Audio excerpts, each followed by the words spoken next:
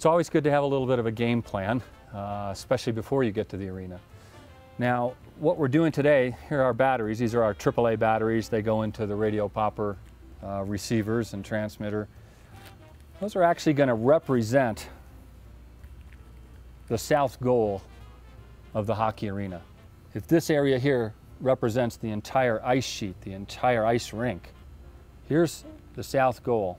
And what we're going to be doing is we're going to be setting up our FourSquare with speed lights in what I call a cross light. One is going to be located up in the catwalks here. It's going to shoot sort of diagonally going right into the goal.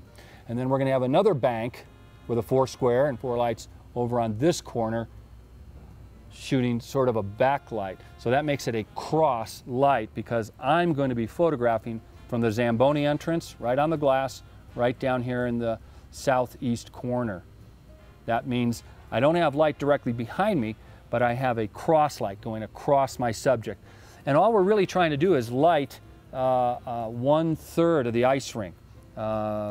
This may be the blue line here, okay? Center ice, blue line. And when I shoot from here, some of the background, of course, maybe isn't going to be lit by these, but the ambient light is going to just sort of filter in.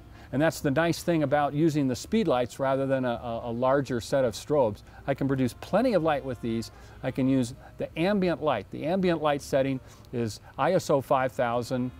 Let's see, it's about 1,000th of a second at f/5.6. When I add the light, I'm going to jump it up to 1/1600th of a second, a much faster shutter speed. And that's the beauty of using this system.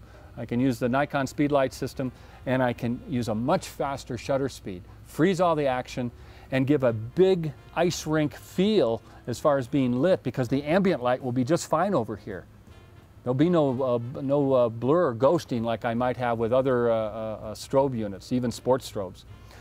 Crosslight, mixing in the ambient and the flash, and you won't believe how good it looks. We've already done this. We did it a couple weeks ago. Absolutely great. And right now it is my favorite lighting system for arenas, believe it or not.